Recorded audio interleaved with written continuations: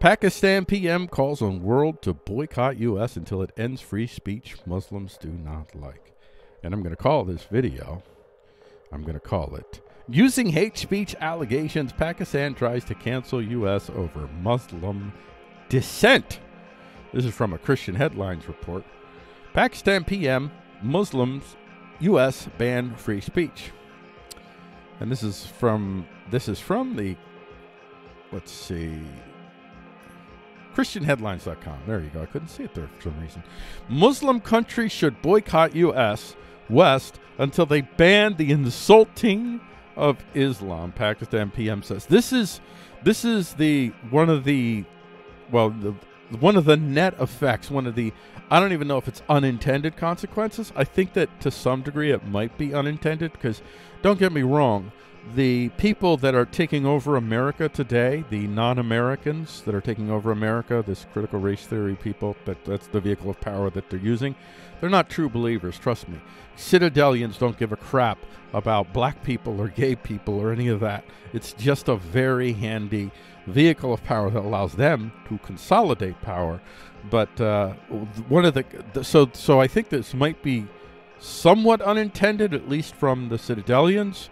I'm not sure their AI and deep learning machines have prognosticated this or not. Maybe they missed it, but I have a feeling that they're not super happy that one of the consequences of using this critical race theory ideology that undermines everything American, that underlines the Bill of Rights standards, that undermines the concept of individuals as divine beings in and of themselves, that it creates tools, weapons of war that can be used by our enemies against us. So they've created the standard of quote-unquote hate speech, which is basically, hate speech in its truest form is basically anything that is said that doesn't fit within the CRT Bibles, and there's multiple Bibles, they haven't coalesced yet.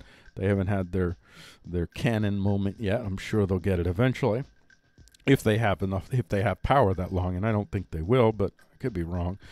But needless to say, that this concept that anything that you say that hurts somebody's ideological constructs, whatever, but in America, it's a certain range of protected constructs.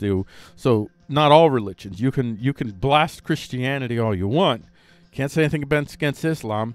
You can blast heterosexuality all you want. You can't question homosexuality in any way, shape, or form. You can blast people that are pro-life all you want, but you can't say anything against abortion, because if you do, then that means you're a white supremacist. Even if you're black, you're still a white supremacist. It doesn't matter. You're all white. That's the catch-all pejorative that people use. And here it is. This prime minister, this thug, this is a man that regularly has people arrested in his country for blasphemy against Islam. People have been murdered by this man, by his orders, because they dare say anything against Islam. He wants to use the same, and his tactics are the same as the CRT. If the CRT folks had the power to murder us for our thoughts, we'd already be dead, I'll tell you that, because they've already put you in a classification of subhuman, irredeemable, subhuman. There is no God in you. There is no divinity in you. The only thing that's in you is either their perverse upside-down Christ image that leads you to unnatural feelings for human beings below the age of consent, or death. and this man's right on board with it. He's right on board with CRT. Pakistan PM urges boycott on U.S. and West until they stop people saying bad things about Muslims. Muslim countries should boycott U.S. West until they ban the insulting of Islam. So Pakistan's prime minister is urging Muslim-majority countries to come together and boycott the West until the United States and other democratic countries criminalize offensive speech against Islam. Where are they getting this idea from? I mean, well, they had it before, but where are they getting the idea that this could actually work? They're getting it from our own people, the people that are in power right now, the people that are running AT&T, the people that are running Facebook. These people are on board with it. They are more aligned with what this man says than what the Bill of Rights say. because the Bill of Rights assumes a divinity in allness, an image of God in all of us, and thus it checks the power of the state. It checks even the power of the market. Well, it's supposed to. Not that it ever has in America, but it's supposed to. That's another story altogether. So it ostensibly, it checks the power of those with power. If you truly believe that someone is made in the image of God just like you, your capacity to take advantage of your power advantage is diminished. The CRT folks who preach all day long about the imbalance of power and how you have to be aware of your power advantage and act accordingly, they use their power advantage every day. And when they do, the people that are most targeted are we the poors, the people that can't afford the lawyers. These are the ones that get the most hurt by all of these horrible hate speech laws and market laws are in fact laws at this point, because the state does back up the market with guns. So they're laws, and laws are basically wish lists with guns pointed at people's head. That's essentially what laws are. Not that there shouldn't be some laws in which that happens, but not when we're dealing with speech, certainly, unless we're talking about, well, in general, not when we're dealing with speech. Certainly not when we're dealing with criticizing a religion of any kind, including Christianity. Criticize my religion all you want.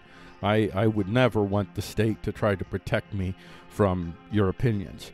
We need to explain why this hurts us when, in the name of freedom of speech, they insult the honor of the Prophet, Khan said, according to Al Jazeera. When 50 Muslim countries will unite and say this, and say that if something like this happens in any country, then we will launch a trade boycott on them and not buy their goods, that will have an effect. Yeah, it'll have an effect. The effect will be that we'll just build our own stuff and watch you people die in your own penury because you've adopted another hateful revengetarian ideology that doesn't allow the best of the best to rise to the top and produce innovation that will move your country forward as technology unfolds. So good luck with that.